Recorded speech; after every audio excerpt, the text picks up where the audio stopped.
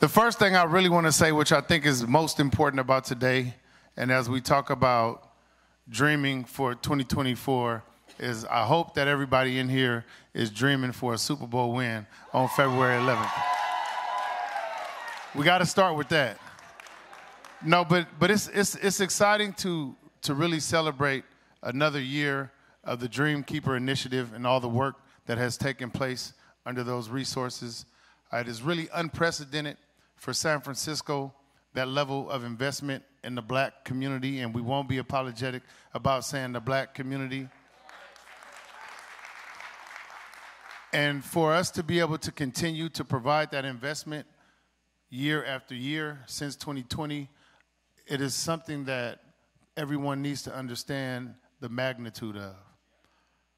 And we all need to be in lockstep together to make sure that we can maintain those resources as we continue to move to the future. So as we talk about what we want to do in 2024, what we dream about, expectations, really make sure and understand that this unprecedented investment is not automatic. It's not something that is automatically going to keep coming to community if community doesn't stick together and fight together. So I want to make sure that we all understand that collectively as we move forward.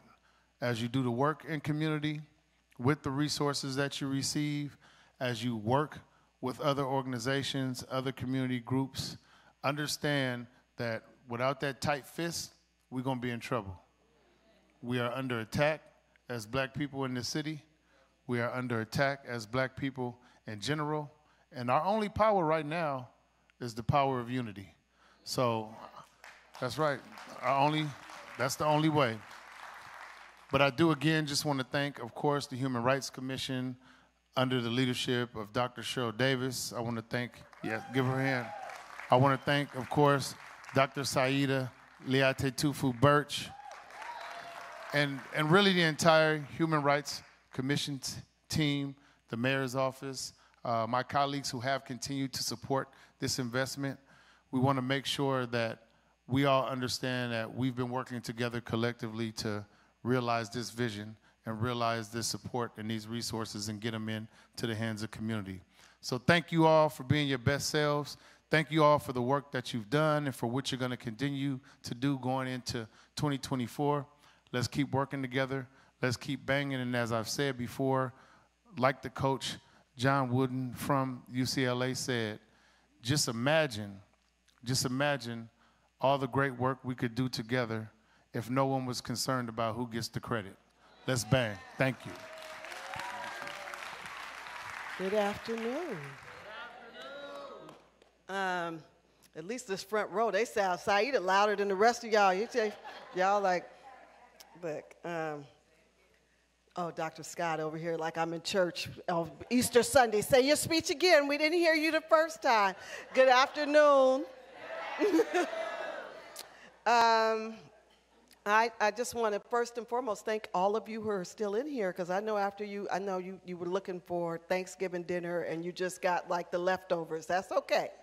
I want to thank you all for still being in space with us today, for being here right now. I am always grateful for the person that's coming up next. And when we were watching the video and talking about Alamany, I was like, oh, that's your stomping grounds. That's where you was like doing the real work, right? And she continues to do the real work.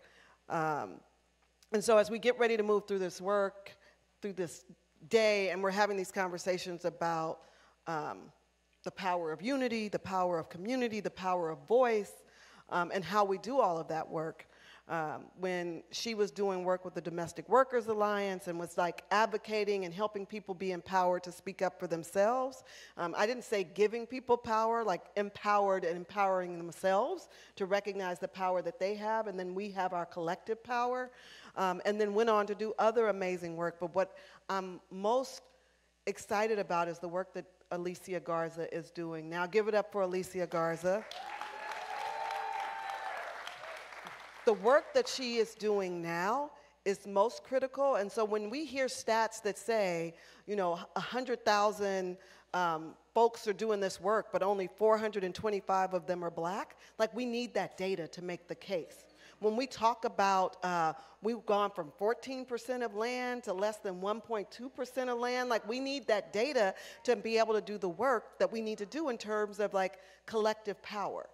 And so too often we get only locked into the qualitative story. We get locked into telling our stories, but we need to also be able to say we disproportionately have too many black people telling the same stories of bias, discrimination, of poverty, of incarceration, of humiliation, of mental stress, and that's the work that she is doing. So I want to thank her because she could be anywhere, literally, in the world, and she chose to take time out to be here with us today in San Francisco. So next up is Alicia Garza. Thank you.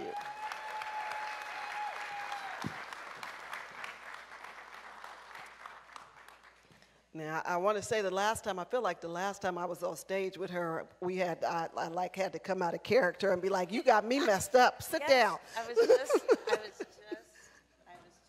remembering that.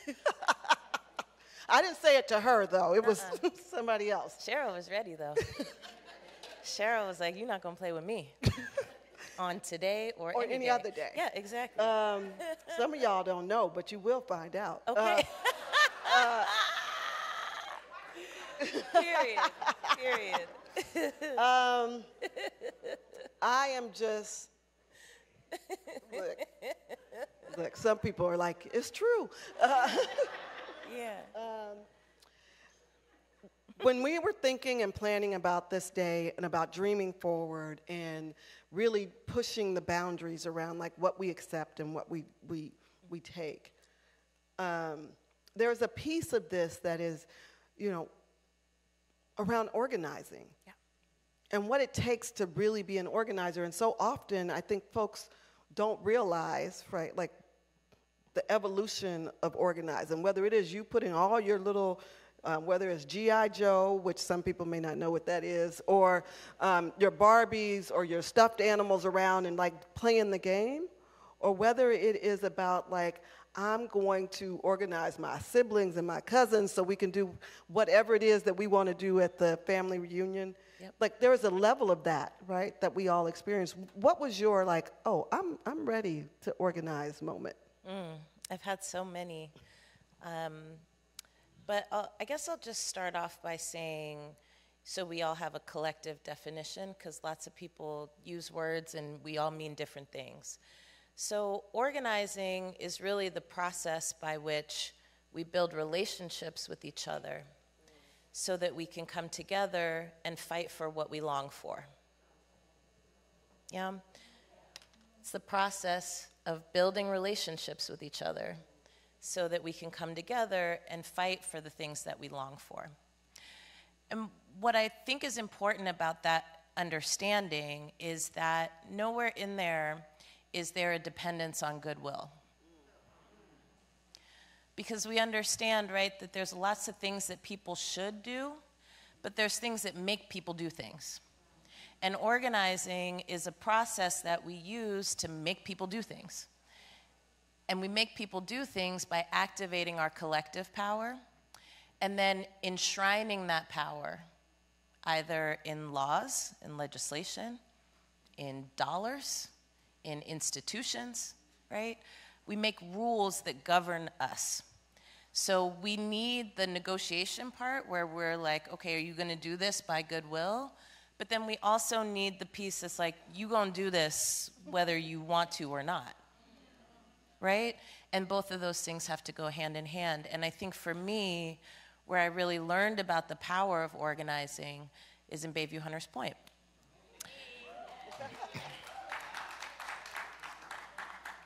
And really working with folks who knew each other, knew of each other, had been in community together for a long time, but like maybe didn't know a lot about what each other longed for, right? And when I say longed for, like the things that you think about when you're about to go to sleep and it's quiet and ain't nobody else around and can't judge you for it, right? Or the things that you wake up thinking about and then you got to get to the rest of your day, but it's the things that keep going on in our minds. organizing for me and what I learned in Bayview is like just sitting with people and giving us permission to imagine together. Beyond the day-to-day, this is what I have to do every day, this is what I'm responsible for. If you could have it your way, how would you have it? And just really sitting with how uncomfortable that exercise is for people because we're never asked that. We never actually get to be asked, like, well, if you could do it your way, how would you do it? We don't even get to be considered as experts, right, on how it should be done. So organizing really helps unlock all of that. And, you know, part of what is also important to me about organizing is it helps us understand in a different way how things work, right? For me, I remember when I first got into organizing, I had this perspective of like, well, if I could just make you want what I want, then we could get it done. Well. Right? And then I would go to the Board of Supervisors, and I was like, they don't want it to work like I want it to work. And ain't nobody budging, right? And then I realized, like, oh, they have a process that they're using to figure out how things are getting done. And that process, they'll let you watch it. But there's ways for you to be involved, and it's actually not the public comment. Well. It's not. And trust me, I've been in those meetings. You need to say that long again. meetings. It's not public comment where you're influencing how things are done. It's actually at the voting booth. Yes. Yeah. Can I just put as they say, put a pin there, because I think folks need to realize a lot of times when you come to those meetings and you speak at public comment, decisions have already been made. Yeah, it's done. That 2 minutes times 100 doesn't always sway what's going to happen after you finish talking. It rarely sways it. It rarely sways it. Because when public comment is just a law that they have to follow to make the final decision. But the decision's been made. They're just clicking down the clock to hear what you got to say so they can say, okay, we heard what you had to say, but the decision was made 3 days ago, right? Just period. So the power that we have and the power that we exercise through organizing is deciding who gets to sit in that room. And you decide who gets to sit in that room, and you also decide what they do when they get in those rooms and what agenda that they're negotiating when they're not in those rooms and they're not with you. And you get to determine whether or not they get to keep sitting there over and over again. All right. That's a lot of power. And it's a lot of power that we leave on the table. So organizing helps us reclaim that power and use it for the aims of being able to govern ourselves in a real way. Give it up for all of that. So, can you make, or do you think there is a distinction between, because as you're talking and thinking about movement building versus organizing, is there a difference? What is the difference? Because I think you've done movement building so I want to hear what you see as a distinction, or if there is one. Well, I was so appreciative of the panel that came before us, and our family who was talking about how some pieces of our movements are seen as more important than others. And I just want to reiterate that we really do need all of it. Yes. Like, we really do need all of it. And so I would say organizing is under the umbrella of movement building. And it's not about which one is, they're different things, but they are congruent. Yes. You have to have organizing to build a movement. Right. You have to have a movement that holds organizing in many places, and then there's a lot of other things underneath that umbrella. There's electoral organizing, right? There's direct service. There's caregiving, right? There's like a lot of different things underneath that umbrella of movement building. And movement is really where you bring all those folks together who long for something and try to give it some direction. Yes. So connecting back, because you mentioned in the last panel, and one of the points that I think aligns with something you just said, but also with the panel where they talked about the creation of capital, right? And is there space in this movement building? And again, this is like freelancing, but just thinking about the last panel, thinking about what I've heard about the ability for Black people, people of color, but specifically Black people to build capital, because when startups start, they go first round to friends and family who invest, right? And that it's a different type of movement building or things that they have access to, and that as we're doing this work, we sometimes are so limited. And so our freedom, dreaming, our ability to imagine beyond is sometimes, unfortunately, limited by our resources, right? Like we find it hard to imagine beyond what we already have in hand. And so when we think about organizing, movement building, imagining things beyond, and then understanding that historically we haven't had access to the resources, does that come into play when we try to organize or build movements? Like, we don't have the money for the signs, or we don't have the money for the room to organize, to meet, to, like, how does the resources impact even some of that? Well, it's huge. It's huge. So let me just start with this, which is that's all designed. That's designed by rules and policies and laws. And even this distinction between public funding and private funding, the ways in which city governments, right, county governments are really now very dependent on seeking out private capital to close the gap in public funding, right? Like, all of that is designed, and different places have different gaps. Okay, so just to say it, there's some cities, they're not having that conversation about we got to find private funding to do things for the public good.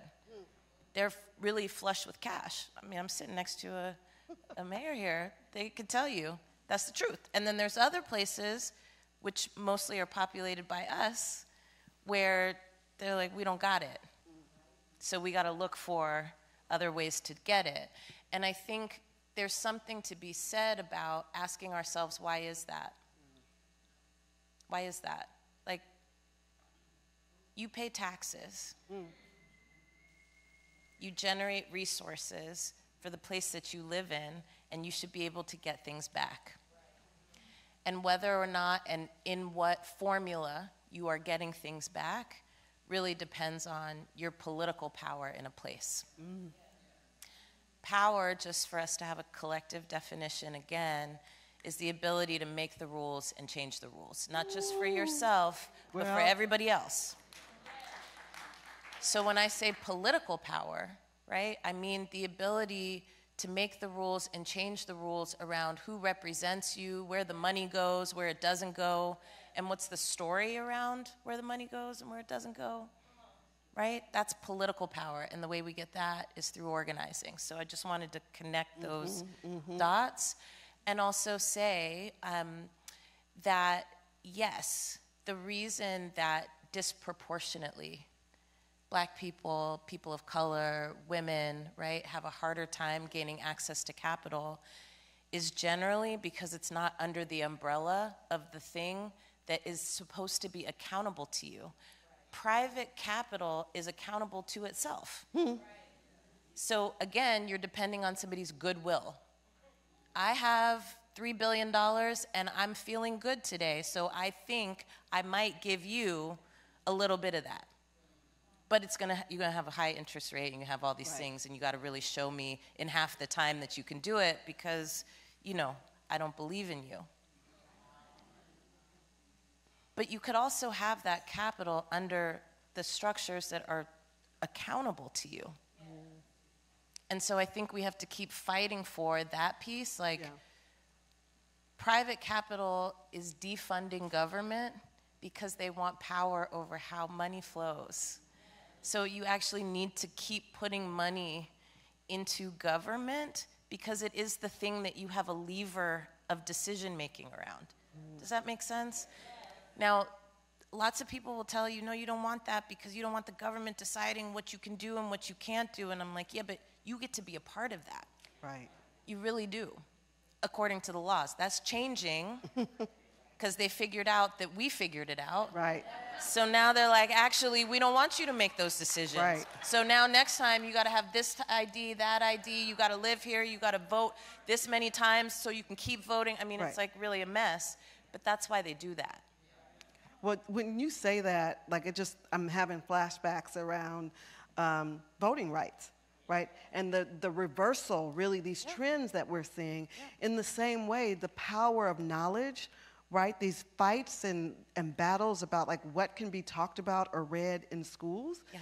And what's unfortunate, and just again, this idea of like using your power for good or in these battles, what's unfortunate is that we're seeing with these school boards across the country, we're seeing with somebody told me, actually Michael Blake was telling me that in terms of preparing for elections, that people are using online gaming as a way to like drop in the chat and get people to think a certain way or to move a certain way. Like, but the power is in the people who own or have access to the online gaming or who are creating those things. So when we think about, because you've given us this great definition of power, like how do we like get power to be used for good? Like how do we help people who are kind of at this, like I'm hearing people talk about the election and like I'm just not gonna vote or I'm not gonna be, how do we get people to step into their power and just not be like, oh, that's just the way of the world? I have so many thoughts on this, and I wanna say it in a way where you can receive it. Because lots of times when we start talking about voting and black people, we get preachy. Yeah. You know? Oh, yeah. And so I don't want to do that. So check me if I do. But I feel really strongly about this. Yeah. One of the proudest pieces of our lineage as black people is that we have refused to take our foot off their necks. It's one of the proudest lineage, like pieces of our lineage. Like we would not be here if we ever let the pressure off, despite many, many attempts to get rid of us, push us aside, disappear us, all the things. I think the way, to answer your question directly, Cheryl, I think the way to use our power is to understand where it lies.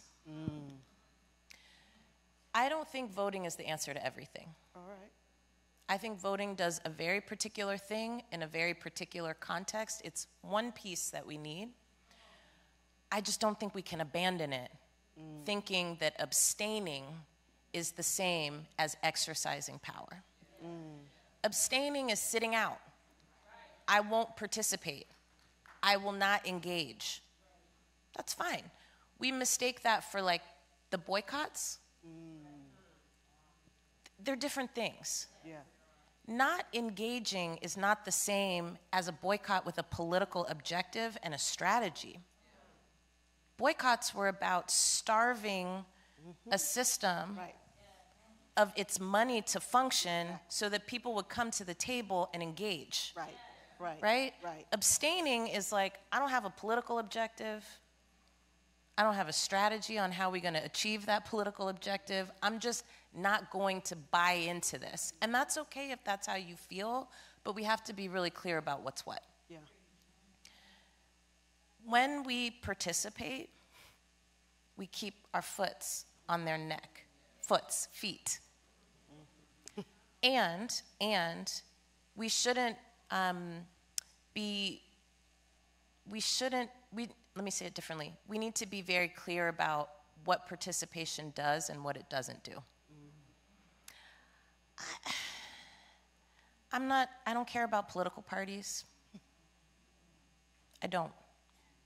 I vote with them, but because I have an objective, I'm trying to create a terrain that I can fight on and get the things I need. We're in a context right now where even fighting back is criminalized. So if you abstain, you leave the space open for people who decide they want to fight back to be taken out. Participating also gives the rest of us cover to keep fighting. So that's the second piece. The third piece is politics is not about friends, it's about interests. All right. I don't, you know, there are politicians that I like and have personal relationships with, but I like them because we have personal relationships, not because I like their politics and policies. And when it comes down to engaging about the rules that you make, I hope our friendship will carry us through the fight we finna have. Right. That's what's Sometimes it doesn't. Right. Right? And so when you vote, it's not about, do I like this person? Would I have them over for dinner? Would I buy them a bottle of wine? Right. Please don't. Please don't. It's actually about, can I get them to do the things I need them to do? And if they're not perfect or even good on all the things that I want, how do I exert my pressure and my power to make sure they know they better get to it? The only way that happens is through participation, literally. So let's look at numbers. There's a couple 100 million people in the United States. Maybe a little bit less than half participate. They're making laws all over the country to cut out people like you and me who participate because it benefits how power operates now. It literally does. Yeah. So when they tell you you got to have an ID and it's got to be this ID, not the ID you used to drive, but you got to now go get a new ID just to vote, I need you to understand why they're doing that. Politics is a numbers game. You got 10 people total. If 9 people vote, they're making decisions for all 10. That's right. If you got 10 people total and 2 people vote, they're making decisions for all 10. That's just how that game works. So when we're thinking about how it is that we build political power, we really have to keep asking ourselves, am I abstaining with a clear purpose and outcome in mind? And will that outcome actually happen because I'm sitting out? I'm hearing a lot of things from people like, I'm not going to vote because I'm mad about how the president is doing the things the president is doing. I'm like, I get it. I'm sick to my stomach about what this country does. Sick to my stomach, and sick to my stomach that, like, it represents me. Right. I promise you, me sitting out, if one of them loses, they're not going to wake up the next day and go, man, I really should have done something different. I really should have done something different. No. You have to do both things. You got to get the person in that's going to give you the best terrain to fight on. You pick who you want to fight, not who you want to be friends with. And then you also have to keep fighting them around the things that you care about, like war and militarism and genocide and black land and sovereignty and food and health care and child care and abortion rights and all the things. But it requires engagement. Now, last thing I'll say, because I promised I wasn't going to preach, so I'm going to slow it down. The last piece of this is there's many ways to participate. There's many ways to participate. So if you feed people and that's what you do, keep doing that and do it well. And maybe create a space when you're feeding people to ask people, are you going to participate? What do you need to be able to participate? You need a ride? You got questions? You want to talk about it? Let's talk about it over the food I'm providing for you. If you're a caregiver, keep doing that. We need that. Everybody is not an organizer and everybody ain't got to be with the bullhorn and the sign, but everybody has to participate for us to get somewhere together. Yes. Oh my gosh. I'm like, we're getting close to the end. I'm like, I have all these questions, so I will just say 2 things. One, I won't ask you to necessarily respond to, because I want you to talk about Black Futures Lab and the power in that and the possibility of that. But I just wanted to double back on your point around the friendship and politics and policy.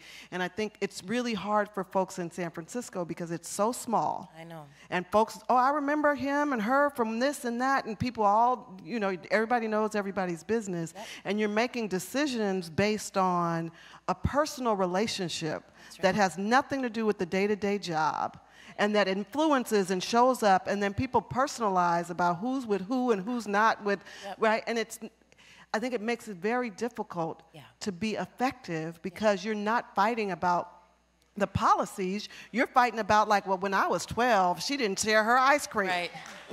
Right, right. I got lots to say about that. And I'll do it with the Black Futures Lab. So, you know, one of the things I think on the first day of Black Futures Month that we need to grapple with as a community, right, is how do we deal with this dynamic of what happens when our people get power? Yes. How do we deal with the dynamic of what happens when our people get power?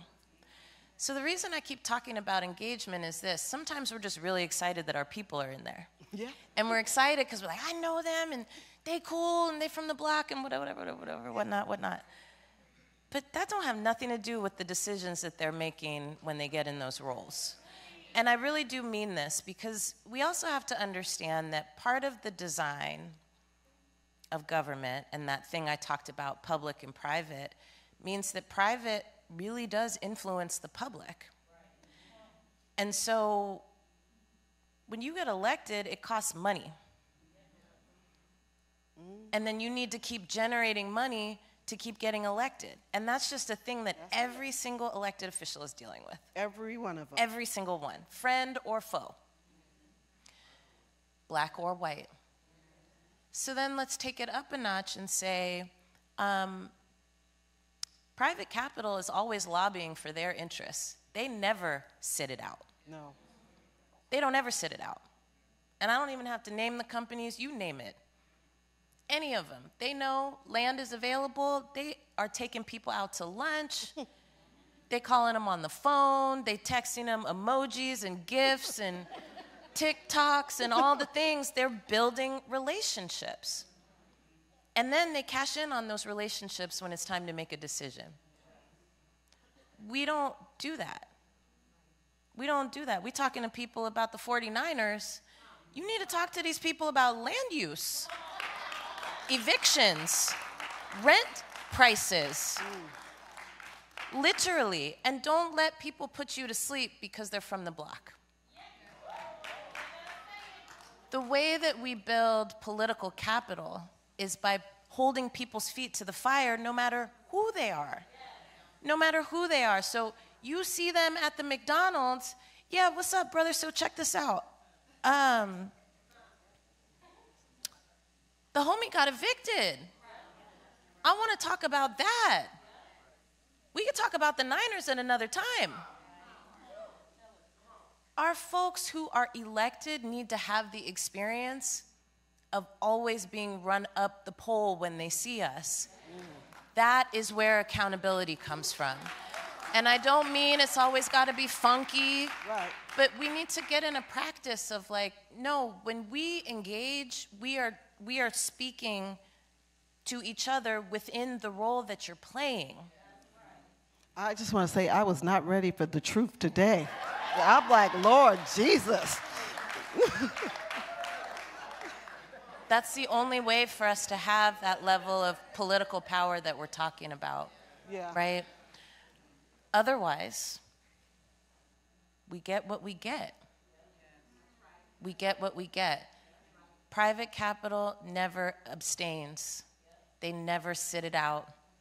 They never kick back and go, oh, well, that's the homie, so I don't even really want to talk about this part. No, we have real things happening. And frankly, every single one of us has heard that we got to work twice as hard to get half as far, and our politicians should have to do the same with us. At the Black Futures Lab, I actually created an organization that is designed to be a political home for us, a place where we can win the rules that we need to live full and dignified lives. We talked about data, and the Black Census Project that we run is now the largest survey of Black people in America ever done in American history. Ever done. There's no survey bigger than ours. And we are talking to Black people in jail, out of jail, used to be in jail. We're talking to Black folks everywhere from every demographic, because we really want to have our finger on the pulse all the time of what we are dealing with every single day. And not just activists like me, regular people, regular people. And we don't just do it to understand, we do it for the service of organizing. So we can actually say with confidence, oh, no, we have talked to 200,000 Black people across the country, and this is what folks are saying. And I can boil that down to a zip code. I can boil all that down to a zip code. I can say, let me tell you what Black women between the ages of 35 and 45 in 94124 think about healthcare reform. That's a tool that we offer to us in the service of power building. And we offer it for free. We have a policy institute where we train people on the system and how it works and how to be a policymaker, even if you're not elected. Any single one of us in here can write laws and get them passed. You ain't got to wait on any of these people. You can really do this. You can do this. Yeah. So we have an 8-month rigorous program. Wow. Where you get training, mentorship, you write laws, you get them introduced, you get them into committees, and we can show you how to get them out of committee and get them to a decision maker's desk. And we've changed laws in 3 different states using this model, including California. All right. All right. And then we also do our own Black voter mobilization work in states across the country. We have 5 places where we're focused: California, Georgia, North Carolina, Louisiana, and Wisconsin, and we hope to expand that. And the work that we're doing is focusing on people who only vote every so often, Black people, every so often. Wow. And we don't go to folks and say, you know why you need to vote? No, we don't do that. We go and we just listen. What do you need? What are you dealing with? What happens in this neighborhood every day? What do you want to see from politics? And then we use the data, we use our conversations, right, to inspire people to participate. And in doing that, I can tell you, we have been able to increase Black voter turnout amongst people who only vote every so often by a lot. All right. Gwinnett County, during the midterms, we increased occasional Black voter turnout by 2,100%.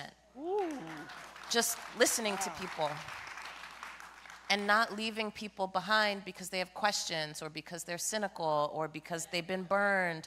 We all got that, so let's sit down, have that conversation, and then say we can walk together. The other thing we do with the Black Census, which I forgot to say, is we develop a policy roadmap that we can organize around, and it's called the Black Agenda. We have a Black economic agenda that's coming out in June that's really designed around all the things that we heard from the Black Census and what people said they are dealing with and what people said they wanted. And then we can use that for policy fights in San Francisco. We can use it for policy fights in Pinole. We can use it for policy fights in Washington, D.C. But it's helpful for us to have something to be organized around. And so this is a tool that is for us and by us that we can tweak. We could throw it in the trash if we want to, but it's just a starting place for us to reimagine what could government look like if it was run by us, if it was accountable to us, and what could our communities look like if we were the people making the rules. Give it up for Alicia Garza.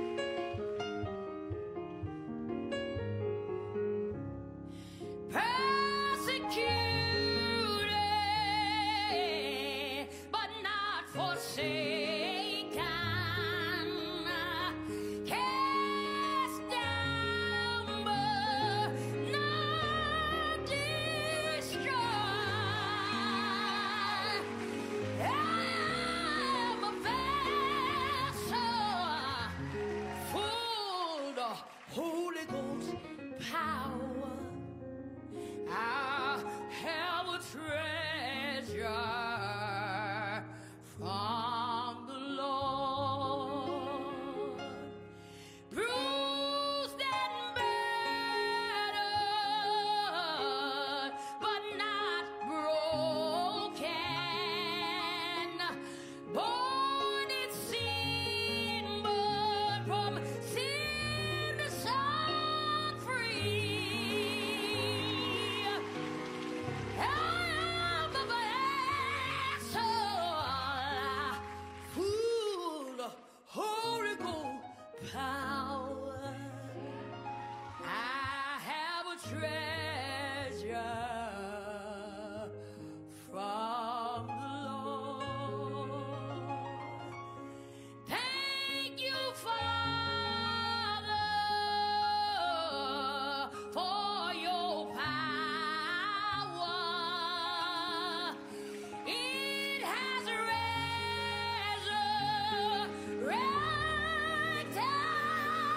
me. I am a vessel. I am a vessel full of power. Yeah, I have a treasure in me. I have a treasure.